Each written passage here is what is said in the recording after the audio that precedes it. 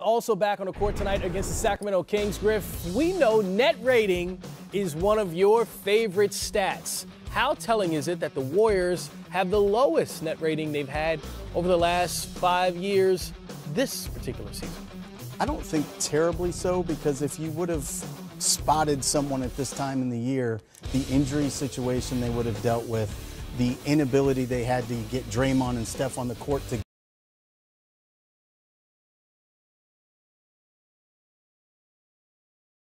together, I think you would have had to assume that it wouldn't look very good. What concerns me about it, though, is that this team doesn't have the depth it had even last year. So they're going to have to continue to get incredible production from the starters and hope that somebody steps to the fore on the bench. That team is really missing, and I think one of the reasons the net rating suffers so much, they are really missing the vertical spacing element of Damian Jones and or JaVale McGee. And in the absence of those guys, they need to find it, because it's really difficult for their offense to flow as smoothly if you don't have to honor the dive. You know salaries better than me. How much did the Lakers pay JaVale McGee? It's a great question. I don't know the answer. It wasn't a high salary, It was right? not a lot. Sometimes you never miss a good thing until it's gone. I think JaVale McGee was taken for granted to a certain degree. He obviously has shown that if given more opportunity, he can play out, he can stay out there on the court. They never really believed in him, and now they truly miss him. I know Damian Jones played that role for a while, but when you have an athletic roller like Damian Jones, JaVale McGee, or for Houston, a Clint Capella, guys like that, when they screen and roll, they mean so much to your team offensively because they activate the weak side of the defense. Those guys roll down the lane. Weak side defenders understand I have to meet this guy early and up in the lane, or else he's going to be dunking on my head. You don't have to do the same thing with guys that aren't quite as athletic. You can rotate to them later. But when those guys have to rotate up the lane, what that does is it creates those passes to the corner. It creates guys cutting back door for lobs. It creates a lot of ball movement on the weak side, and you miss that when guys like JaVale McGee and Damian Williams are not on this team. Throwing the fact that Draymond Green, when he's struggling shooting the ball this year, it really means they're struggling at the 5 spot. So you're saying minimum for JaVale McGee was money well spent? That's what he makes, $1.5 million. Wow. Yeah, that's crazy. Basically, they didn't realize they had a good thing. And JaVale McGee is, I'm not going to say he has a lot of haters, but JaVale McGee has been miscast, and a lot of people think that he isn't intelligent or he isn't this and he isn't that. He's been cast a certain way. I played with him. He's very intelligent. He's a hard worker. He's a good rim runner. And now he's gotten great coaching, and he does what he does well. And I think that Golden State messed up by not bringing him back, especially at that low of a number. Well, and they may have wanted to. Maybe he wasn't willing to play in Golden for minimum, and he felt better about the Lakers situation. Did they have more than the minimum? I mean, listen, I'm not saying pay the man $25 million, but did you have $3 or did you have $5 million for JaVale McGee? He was a major part of your championship team. They didn't even match Patrick McCaw now because it was $11.6 million in space. I will say this, going back to JaVale, in the NBA Finals, he had some very impactful minutes on the defensive end when he would switch the screen and roll. He was sliding his feet very well with LeBron James. Well, we know that Golden State, it's defensively that they've struggled a little bit more this year as opposed to offensively. The Kings and Warriors, both in the top 5 in scoring and pace this season, on average combining to score over 230 points a game. Over under. We're going to see 230 tonight between these two teams. Blue Horseshoe says take the over. I'm going with Griff. I'm going over as well. I don't know who Blue Horseshoe is, but I think that you know what you're talking about. Is that your bookie, Griff? It's a movie reference. We'll fill you in on it later. Okay, is he betting on the Bucks or the Raptors? That's the interesting question tonight as those two teams set to take the court right here on NBA TV at 8:30. Taxes and on Friday night, Smitty's Under the Rim on NBA TV. Oh, really, Alex? It's that time. Hey, this is the only reason I show up. Brendan, every weekend, it's the only reason I show up. It's not a bad week. We had a good week, so I'm getting ready. You know, Torrance, my guy upstairs, Matt Gaines, they put together a phenomenal Smitty's Under the Rim. First of all, I got to take care of my counterparts. Allie, we have you what did you dressed dig up? What'd you dig Happy up? New Year. Oh, okay. Hey, Brendan, you look good. You look good. You ready? Yes, sir. That's Turbo. Oh, yeah. He's in Charlotte. He's in my hometown. In your hometown? Mm-hmm. Against Rudans Karooks. To who? Karooks. Okay. Gotta get it right. Watch this. Karuchi. Slide your feet, y'all. Oh, watch out. We just gonna call him Karuchi for this house. Like, get out of there, Karuchi.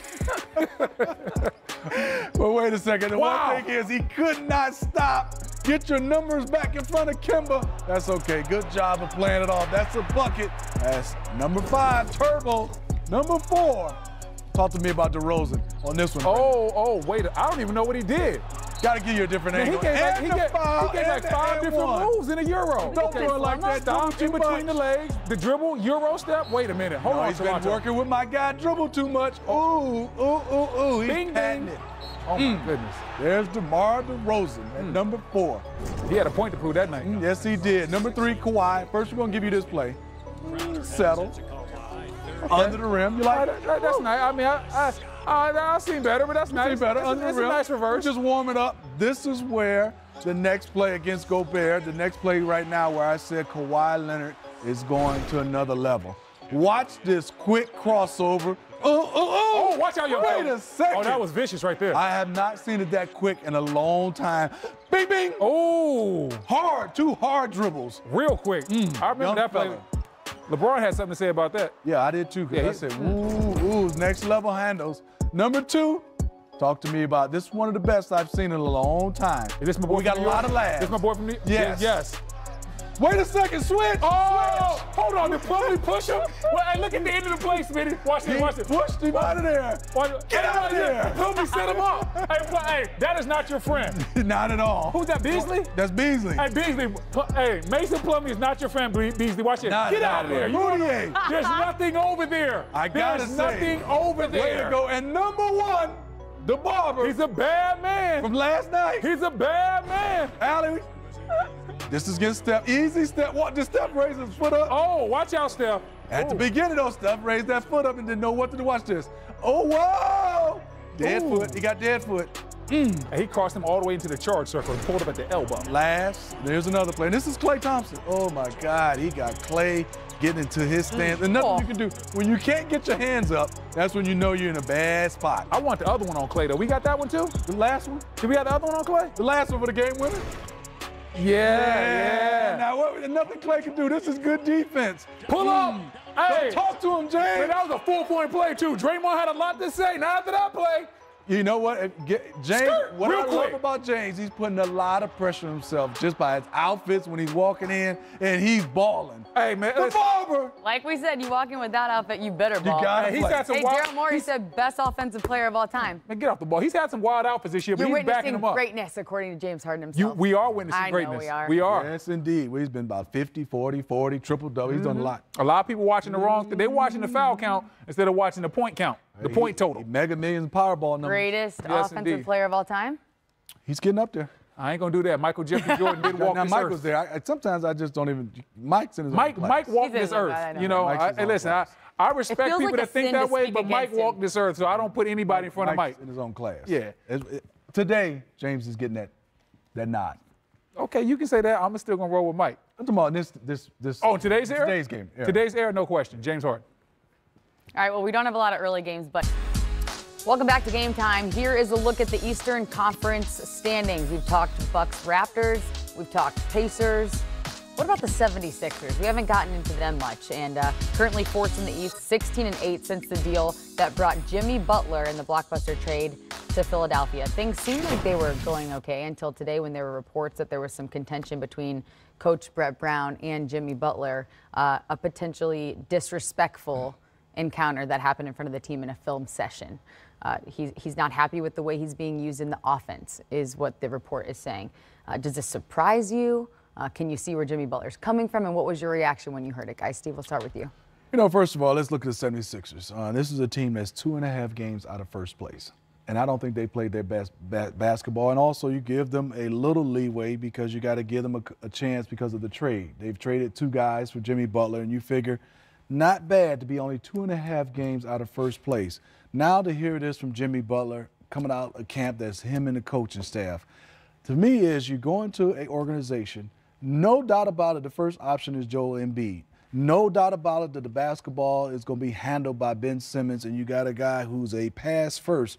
So obviously you're the second option as far as offense. I don't understand how it could be a problem where you start talking about offense when you pertain to Jimmy Butler. You're going to have to play off Joel Embiid, and there's nothing wrong with that. You play off great players. And if you're a guy that's a spot-up shooter, it fits perfect. If you're a guy that's a slasher, fits perfect because he's going to get double-teamed and he's a good passer. I think you're not looking at the big picture. If all this is true about Jimmy Butler, you're supposed to come there and help this team winning. You have a chance to win. I'm a little disappointed in Jimmy Butler, if this is true, that he's complaining about how his role is in offense. B. Wood.